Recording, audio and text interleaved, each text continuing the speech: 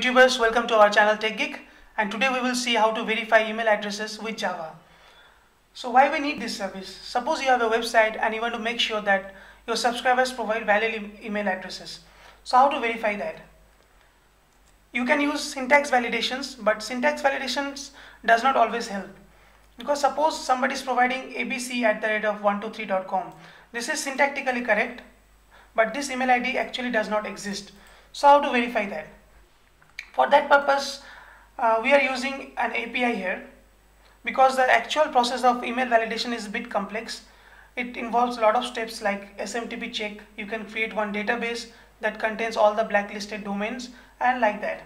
So instead of writing entire code, what we can do, we can use an API and get the response from the API. So I will be using this API named as mailboxlayer.com. So I find this API one of the best API available because they provide 1000 email validations free per month, right? If you want more than 1000 email validations, you can purchase their plans also. So I am using one free plan and that supports 1000 email validations. So what you have to do, you have to just sign up to this website and they will provide you one API access key. So this API access key is crucial because every time you need to access the API, you need to pass this API access key. So what you have to do, you just need to copy this API access key, paste it here. So I have already created one project because writing the entire code now will make this video unnecessarily longer, right? So just go through this code. So there is a method check email, and we will be passing one email ID to this method, and this method will display whether the email ID actually exists or not. So for that purpose, the first step is creating the URL, right? So this is the API URL, as you can see. After that, we are passing the parameters like this one, the access key and the email ID that we want to validate, like this. So once you are done with this URL, the next step, you need to create the URL object. So this thing will return the URL object, and from this URL object you have to get the connection. So I am using HTTP URL connection. You can use Apache also, but I find it easy, so that's why I am using URL connection. So the next step is, from the URL object we are getting the connection. So URL object dot open connection will return the connection object. So I am holding this data in this con variable. So after that, you can set the request method. This is not mandatory for get, because by default the method is always get. And for post, you need to write post here, right?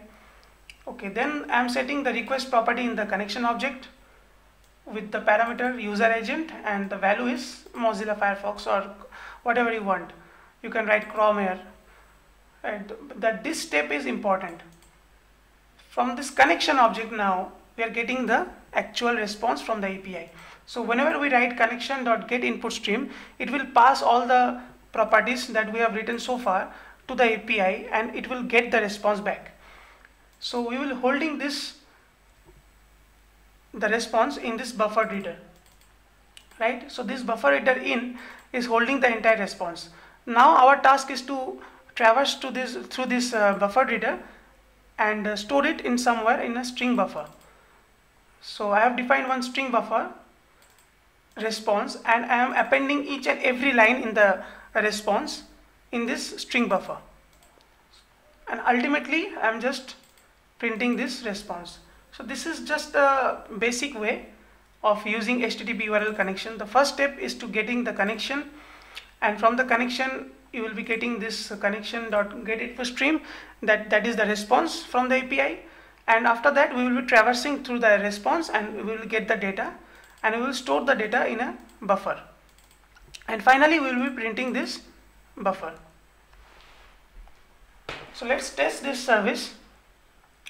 So let's validate with this email ID. This is our method. I am passing this email ID, and let's check whether it exists or not.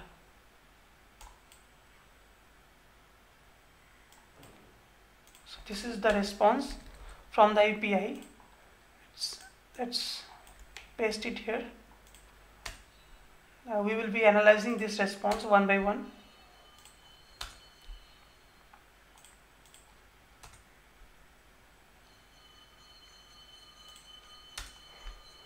So as you can see here, the SMTP check is true. So what this SMTP check actually does, it sends a test email to this email address and see the response. And as you can see here, the response is true. So the email was sent successfully, right? And finally the score is 0.8. So anything that is equals to or greater than 0.8 is good, right?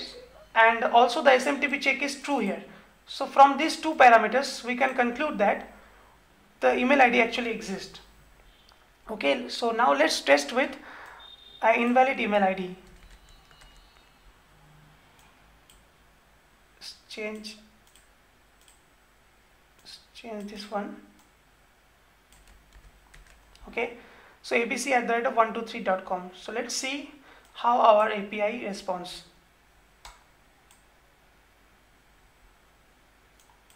See, we got the response.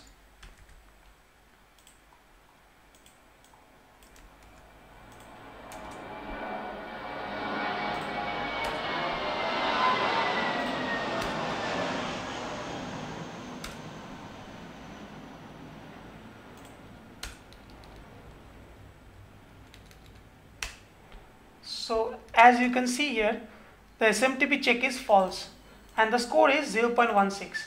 So anything that is below 0.8, I already told you, can be considered as a false email ID. So 0.16, and also you can see here the SMTP check is false. So that also shows you that this email ID actually does not exist. So from these two parameters we can conclude that the email ID is a false one. So for now what we have seen is we have got the response from the API, and by manually seeing the response we can conclude whether the email ID actually exists or not. If you see carefully, the response is in JSON format. So to use this response in your program, you need to parse this JSON message, right? So for now it is good for manually validating, but to validate it via your program you need to parse this response and get each and every parameter in your Java code itself. So to do that we need to parse the JSON using Jackson library. So I will be putting one video that will show how to parse the JSON response in Java, right? So that is how you can validate one email ID. So that's it for now. Thanks for watching, and I will be posting that JSON parsing stuff also. So please subscribe to our channel, and till then, happy learning.